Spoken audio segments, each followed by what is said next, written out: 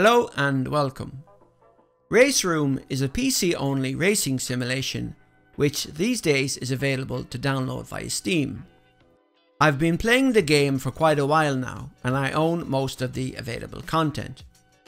Also known as RaceRoom Racing Experience, and often in comments on forums etc, you'll see it referred to as RRE or R3E.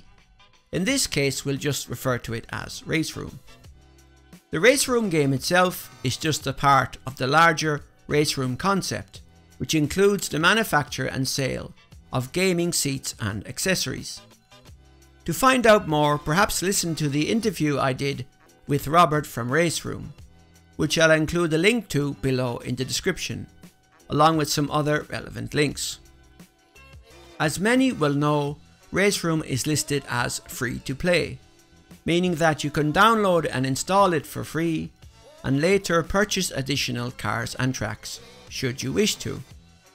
To get you started, the download includes a selection of free cars and tracks which will be added to your Steam account. I should note that RaceRoom now also supports the use of virtual reality headsets. However, we won't be going over the virtual reality related options here.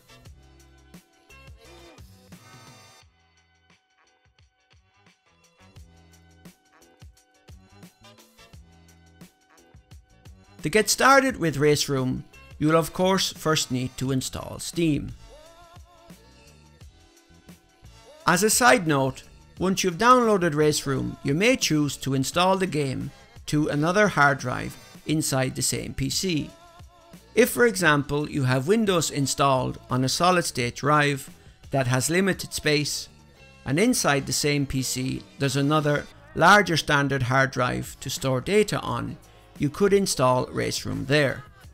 To manage where your Steam installation libraries are stored, follow this path.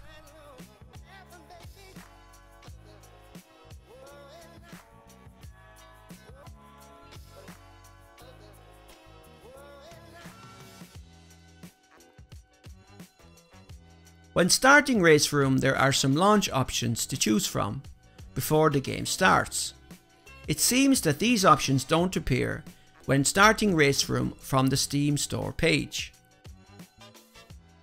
So it would perhaps be simpler to start RaceRoom from your Steam game library, and which is what most people do anyway, I guess. You have the option of running the game in 32 or 64-bit versions, or selecting 32 or 64-bit modes for virtual reality. I guess most Windows PCs are now running a 64-bit version of the operating system, and if you have 4 GB or more of RAM, it's worth choosing the 64-bit version anyway. In this example, we'll start RaceRoom using a Steam account that has not yet purchased any content, so we can take a look at some of the free content currently available. The game will load, displaying a selection from some of the currently available content. You must then press any key to continue. First select Store and then Cars, and scroll to the base of the list where you'll find a selection of cars listed as free owned. These are the cars available to use for free. Note that it's also free to test drive any of the cars available for purchase in the store, which is a nice option. We'll take a quick test drive in one of these cars.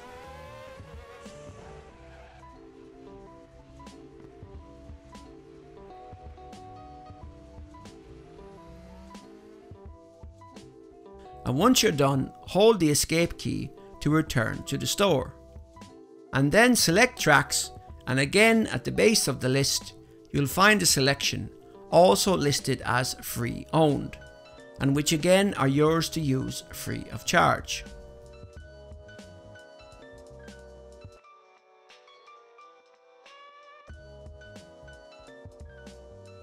We'll cover the store in more detail later, but for now let's look at the available settings options, since you'll most likely wish to try out the free content first before purchasing anything.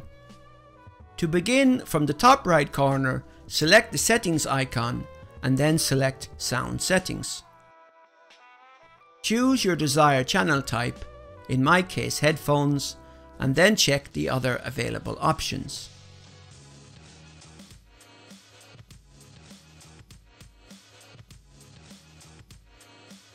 RaceRoom includes some nice car audio options, such as the ability to increase or decrease the level of car transmission whine. Then select HUD settings, or heads-up display, where you can set up your HUD options. These you'll become more familiar with once you've been playing the game for a while.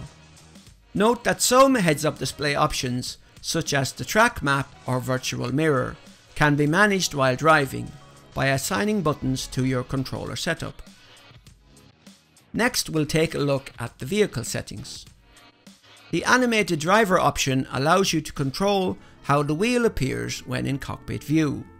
You can choose either no wheel, wheel only, or wheel plus the driver's hands. Note that you can also modify this option when you're driving by pressing the escape key, apply the change and then resume.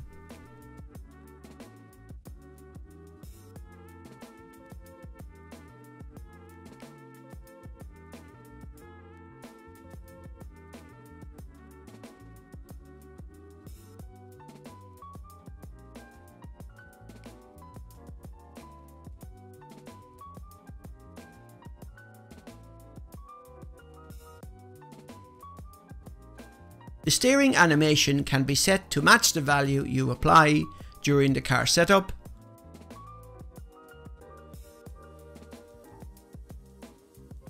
or you can customize it here. You can then choose your gear shifting mode and whether to use automatic clutch or not. And now we'll look at the available control settings. To keep things simple, we'll start with some control options already connected to the PC but not yet customized. We select control settings and then controller profiles, where we can see that all available controller devices have been detected correctly. It's possible to play RaceRoom using a gamepad, but of course using a wheel if you have one makes the game so much more enjoyable. Since we have a wheel available, we'll select the default profile for this wheel and then check the primary functions option. The primary elements of the wheel set, such as the wheel, accelerator, brake and sequential gear shifters, should in most cases already be set up. And this is also where you would set up a H-pattern shifter if you had one. Since we have a 3-pedal set, we can quickly set up the clutch as well. Driving view we can, for example, reassign to our keyboard instead of our wheel, as we may not be switching views too often. As I'm creating this video, a new feature has been added called Launch Control, and at this time is supported only by the new WTCR cars.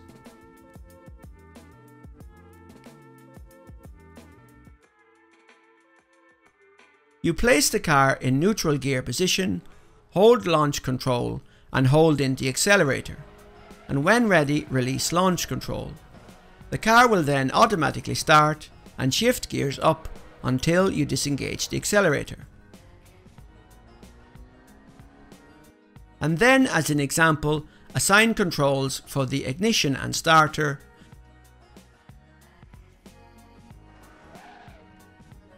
and to reset the car should we come off track, and to quickly pause the game if necessary. Now, before continuing with the secondary functions option, notice how the title of the selected profile above is listed as custom.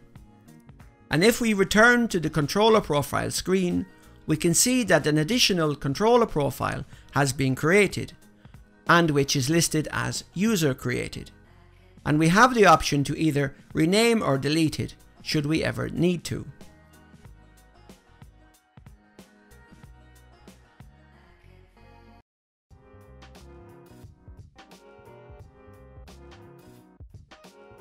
And now, making sure we have the new custom user-created profile selected, we can continue with the controller options by checking the secondary functions. This is quite an extensive list, so we won't be looking at all of them. Again, some controls have already been assigned by default. As some quick examples, we'll map the track map toggle to a button on our wheel, along with the force feedback meter, or FFB meter for short. This we can use to check if the force feedback system is causing clipping, which you'll see if the graph goes above the red line. Think of force feedback clipping like dialing the volume on a sound system to the maximum, at which point the sounds may start to crackle, so you dial the volume back down to prevent damaging a speaker.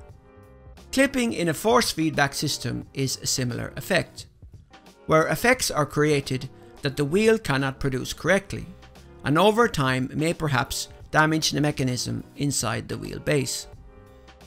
Note that when setting up any car before going on track, you can quickly change the force feedback multiplier should you feel the force feedback is too strong, or force feedback clipping is occurring.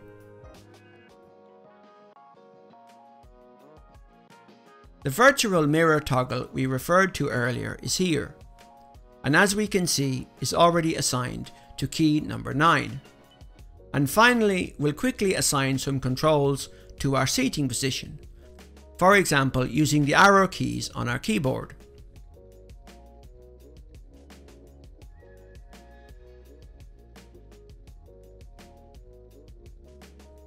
Toggle speed cluster can be used to add the Motec style LCD display from the car dash to the heads-up display.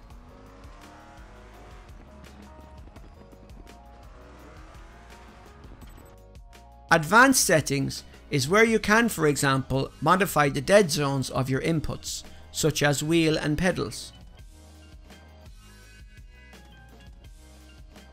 and also enable a H-pattern shifter to be available for those cars that have been designed to use one. The force feedback options you could consider quite advanced as well, I guess. Like the advanced settings above, you can decide to spend some time tweaking these if you wish. For many, the default settings will be sufficient. You can of course disable force feedback, and if you use a gamepad, enable the use of rumble here as well. Again, before you get started, you should check your video settings.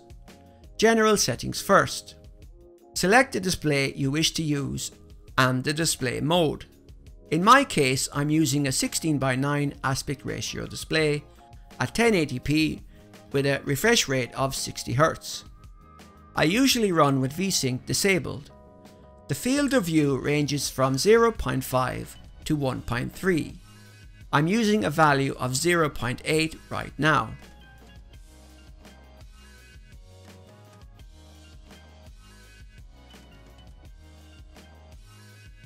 You could just select auto, low, medium or high and see how the game performs. And as with the settings for a controller, you can also customize the video settings. Whatever you choose to apply will of course depend on the specs of your PC. As a rule of thumb, it's perhaps an idea to start low and work upwards. So perhaps to begin, set any rendering based options to low or medium. Car reflection quality, if I recall correctly, can cause frame rate issues if turned up too high, so perhaps begin with that set to low. Effects like bloom, depth of field and motion blur you could possibly also set to low if you experience any issues. This concept goes the same for pretty much any game you play, and since you may not even notice such things while driving, perhaps even if your PC can support them, you won't need them anyway.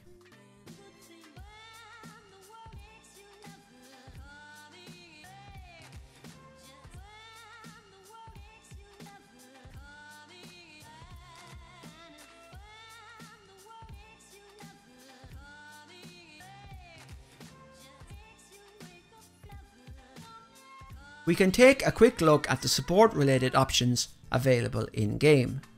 Click on the icon to bring up a browser window in Steam for forum.sector3studios.com, and which, if you're going to use regularly, is probably easier to access using a regular browser on your PC. You can access this official forum using your Steam account, which will negate the need to create another account.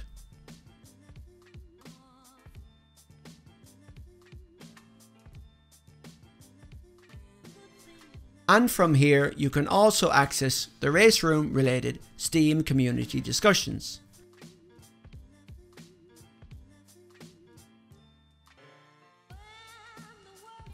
You could always just Alt-Tab back to Steam and access the discussion section for RaceRoom there.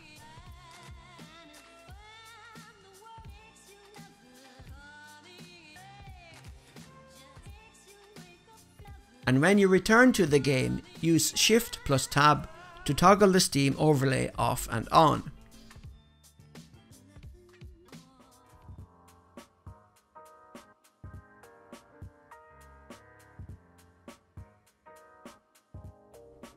We'll now return to the store to take a look at the content purchasing options.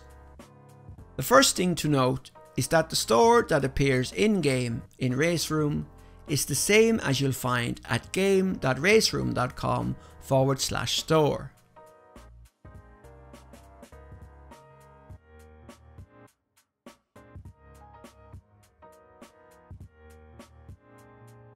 And you can log in to the online store there using the same Steam account you used to play RaceRoom and purchase content. The purchasing process here may prove a bit complicated, so we'll try and go through it step by step and present some example use cases to help you better understand things. In RaceRoom, select Store and we'll look at the recently released WTCR pack, and which for the current user who hasn't yet purchased any content is listed as €14.96 at a bulk discount of 55%, or 1,499 virtual race points, referred to as vRP.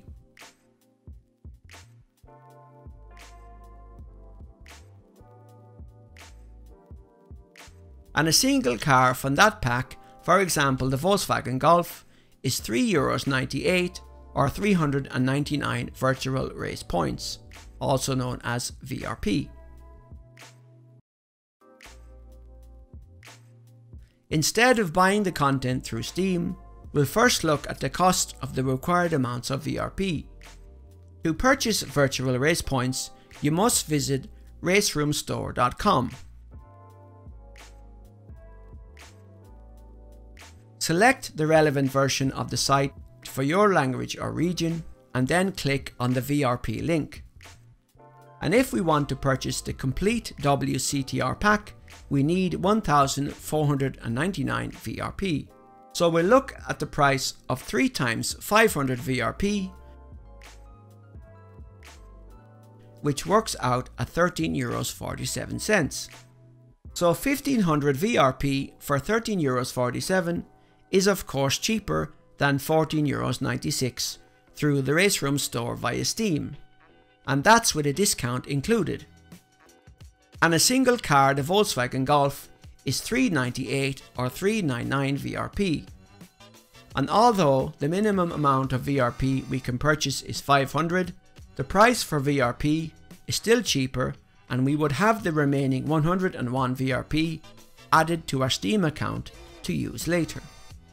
Before purchasing vRP, you'll need to create a RaceRoom store account. You cannot use your Steam account here, since as we referred to earlier, the RaceRoom concept also includes the sale of gaming seats and accessories. Once you've purchased your vRP, you'll receive an email including your redeem codes. And then in RaceRoom, select Store, and under vRP on the upper right, select Redeem Codes, and paste in a code from the email you received and click Redeem Code. And of course, you can also redeem those same codes by visiting game.raceroom.com/store and signing in using your Steam account. The RaceRoom Store content has been expanding over time, adding essential packs and so on, so keep an eye open for ongoing discounts.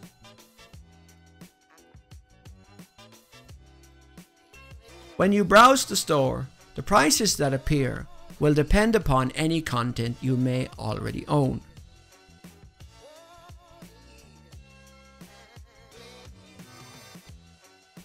For example, if when buying a car you purchased a single livery, you will be able to add the additional liveries should you wish to.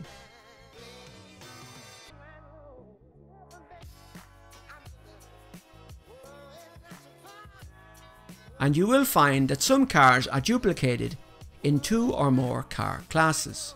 In that case, if you own one, buying the other will cost you just the price of a livery. And a final note relating to the purchase of content for RaceRoom. The Steam store page for RaceRoom also includes DLC packs. One example is the RaceRoom Nürburgring Legends DLC pack, currently listed as €14.99. I went to the store in the game for a user who doesn't yet own any content, and adding the content as listed in the DLC pack on Steam worked out at €29.86 or 3,381 vRP. So the pack available directly from Steam includes a 50 to 60% discount, similar to the WTCR pack in RaceRoom's own store we looked at earlier.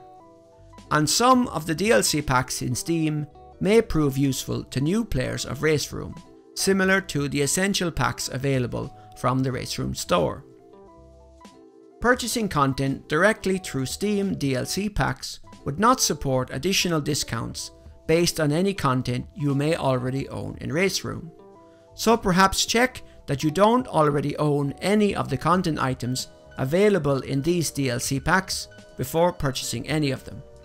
If you plan to invest some time and money in RaceRoom, it might be an idea to bookmark the RaceRoom Store link, which you can access using your Steam account, on the RaceRoom Store where you can purchase vRP, and make it a rule to first check the cost of vRP before purchasing any content through Steam.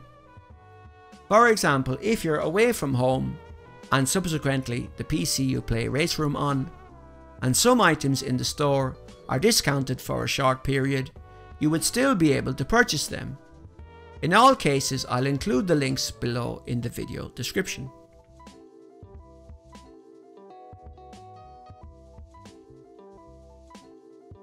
We'll now take a quick look at the portal, where you can view your driver profile and check the leaderboards for any available challenges based on any car and track combinations you own.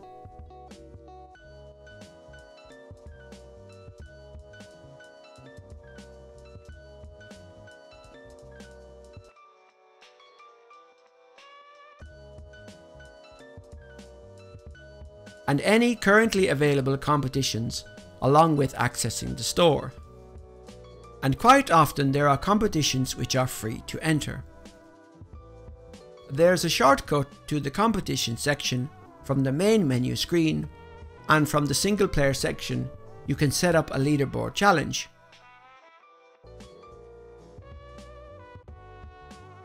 And whatever combination you select here, again based on any content you have access to, will become the default when accessing the leaderboard page, which you can also access from the single player section.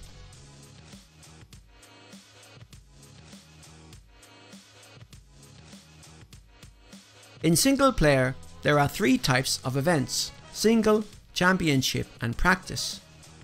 We'll set up a quick practice session in one of the new WTCR cars at Zandvoort.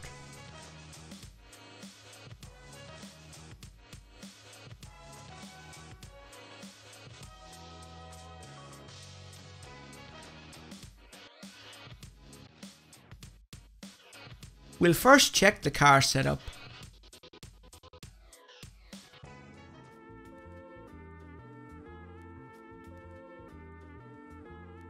and once we're in the car, using the keys we've assigned, set up our seating position since we haven't driven this car before.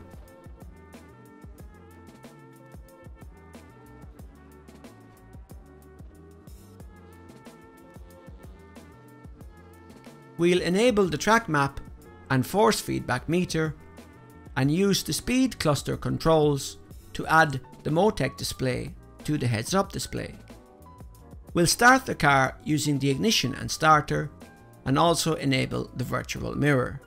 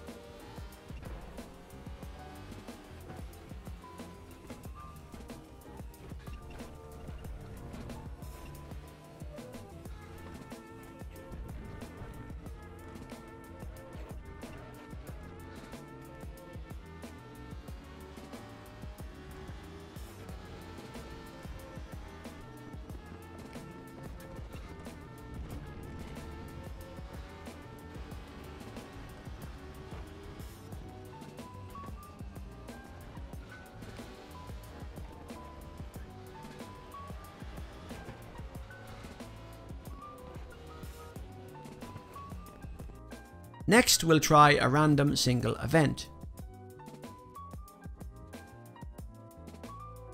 And this time the Formula US, a fantasy IndyCar style car created by Sector 3 Studios.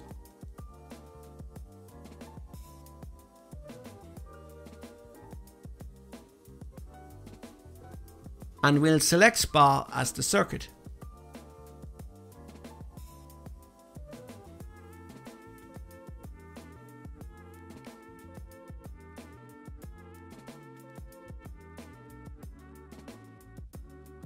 We can choose from the list of predefined rule sets available and then customize accordingly, since in this case we only want to run a quick session with damage options disabled.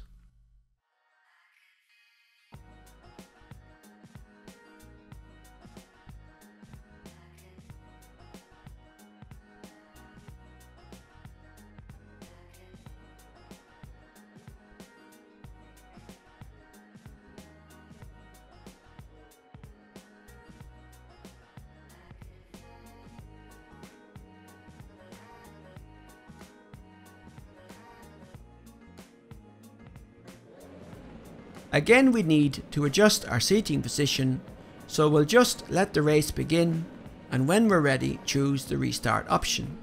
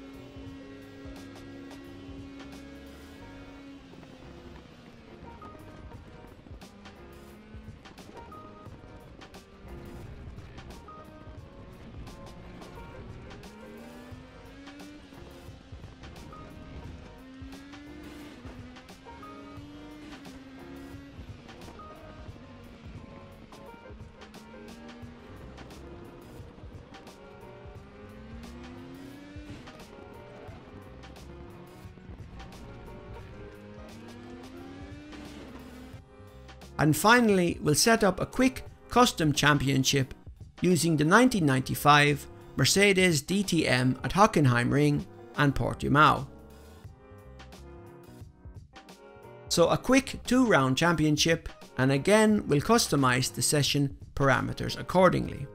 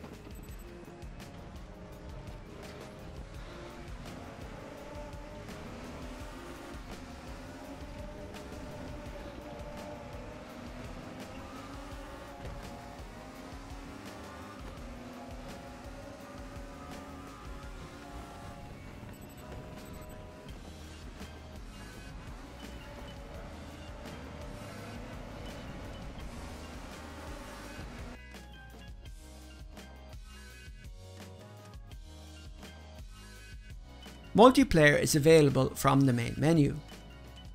You can browse the available multiplayer sessions and use the available category options to filter the sessions accordingly.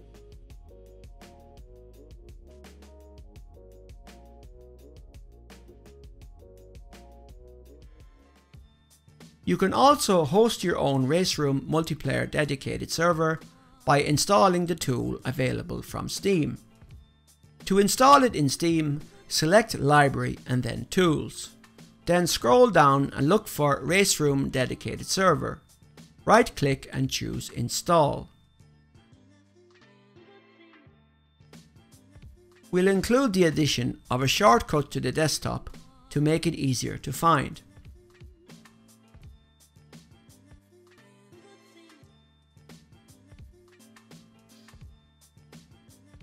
To begin, we click on the shortcut to run the RaceRoom dedicated server. If you're looking for help, click the question mark icon on the upper right corner to get access to a forum post where some setup instructions are available. Click to create a new server and give it a name. The default server setup is based on a free car and track selection. Over on the right, you can choose a car class. And in this example, we'll set up a server for GTR 3 cars at the Nürburgring Nordschleife.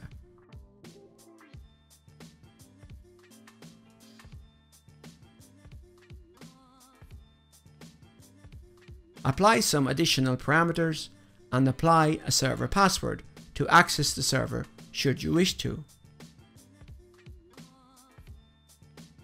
Save the changes and then start the server. Note that depending on how your internet connection is set up, you may need to forward some ports to support server connections. Refer to the forum post for instructions if necessary. And then in RaceRoom, select Multiplayer, look for your server name,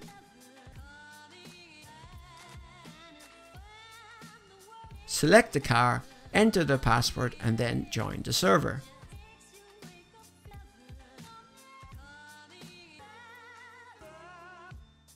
Now, while I'm not an expert on the replay system inside RaceRoom, I can at least run through the basics. Replays are accessible via the movie camera icon in the upper right of the main screen. But before we look at replays, I thought it might be an idea to configure some keyboard shortcuts. So from the options menu, enter the control settings and select the default keyboard profile. We'll then create a custom version of this for use when creating replays.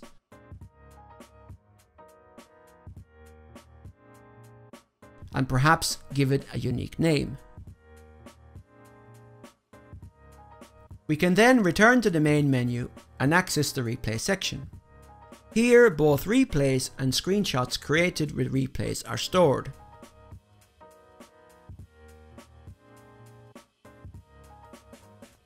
We begin with the camera placed inside the cockpit of the car we drove in that session.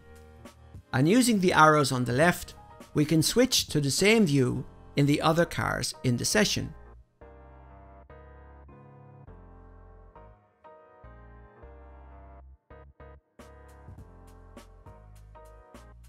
And using the arrows on the right, we can rotate the external view for the currently selected car. And then take a quick look at the various camera types such as cockpit, swingman camera, and the movie creator modes.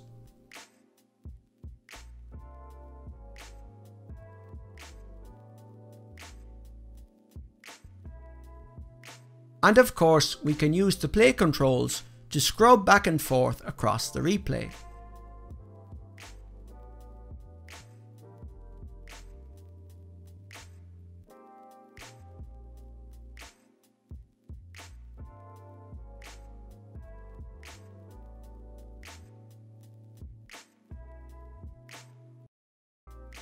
I then tried to use a mix of the on-screen controls and the keyboard shortcuts I assigned to create a screenshot.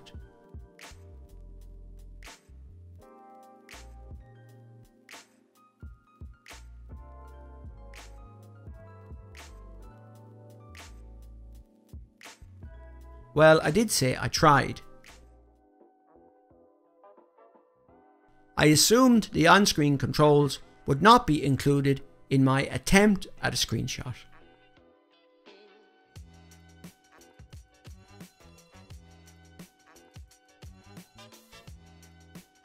Before we finish, a final note on managing your RaceRoom installation. Once installed, RaceRoom creates a directory inside the following path.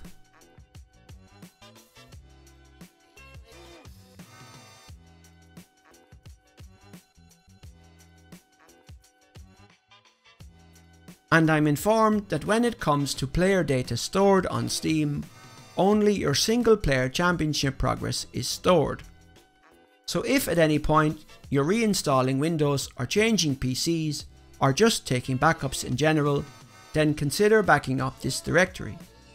Again, I'm informed that you should mostly back up the ReplayData folder where the replay data we just took a look at is stored, and your custom controller profiles are also stored here. These controller profiles you'll definitely want to keep if you spend a lot of time configuring them. I'll include a list of the folder paths below in the video description. If you enjoyed this video and found it informative, please remember to like and subscribe and share the video. And any comments or questions are welcome in the comment section below the video. A big thanks to Jean-Francois Chardin and Georg Ortner from Sector 3 Studios for assisting in clarifying some items before the creation of this video. Until next time, thank you.